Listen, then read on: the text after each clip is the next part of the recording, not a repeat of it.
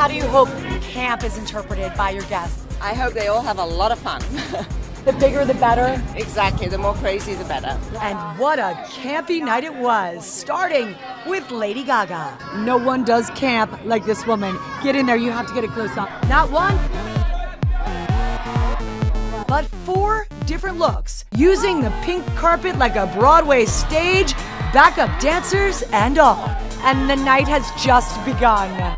Appropriately for the night, the costumes, a work of art, literally.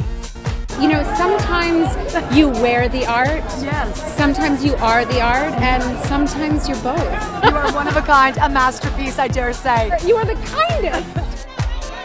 Katy Perry, arguably the most lit at the gala. I think you guys can come in. I wanna swing from the chandelier.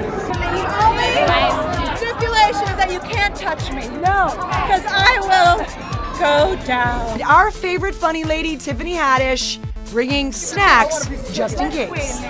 What is happening inside your bag? Stop hating on my chicken, girl. You want a piece? I cooked it myself. I do want a piece. It's so good. Actor Billy Porter ready to take off. I'm gonna keep these wings on all night.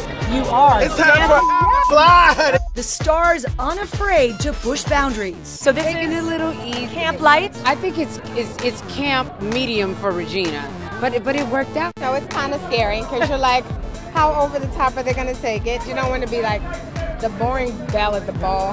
Look, he kind of had this vision of me being this California girl stepping out of the ocean and onto the red carpet at the Met.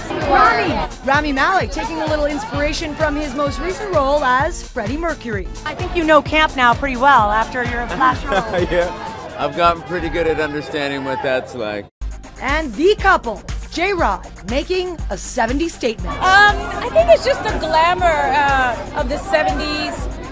For me, that was a very, like, the on-stage personas like Tina Turner and Cher and everybody like that. You know, there's so many of my inspirations, Diana Ross, and so we kind of went with this for Versace's look this year. And Joan Collins, the queen of camp, sending a message to the new royal parents. Oh, do they have a new baby? Oh, good. I heard the news. About time.